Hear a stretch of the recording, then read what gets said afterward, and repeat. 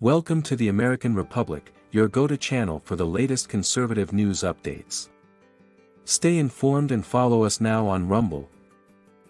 Today, we want to share a story that has touched the hearts of many around the world. It's a story of one man's kindness and compassion for a disabled person in need. People with disabilities face many obstacles in their daily lives. Simple tasks that most of us take for granted can be challenging and frustrating for people who are wheelchair-bound.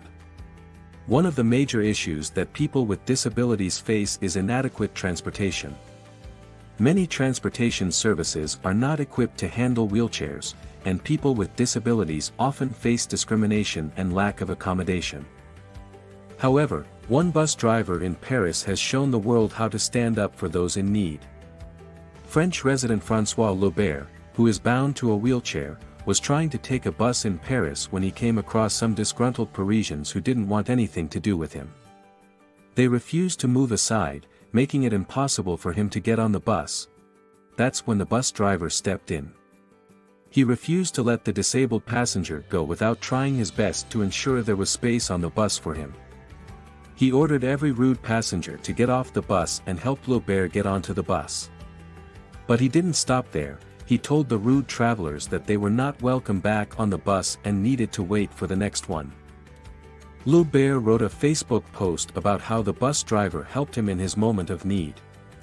The post went viral, and people from around the world are now asking French President Emmanuel Macron to honor the bus driver in some way. This story is a reminder that we all need to be more compassionate and considerate towards people with disabilities. We need to understand that they face unique challenges, and we need to do our best to accommodate them. It's heartwarming to see that there are still good people in the world who are willing to stand up for what's right and help those in need.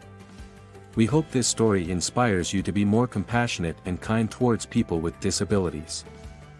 Let's all work together to create a more inclusive and accommodating society. That's it for today's episode of the American Republic. Don't forget to like and follow for more news updates.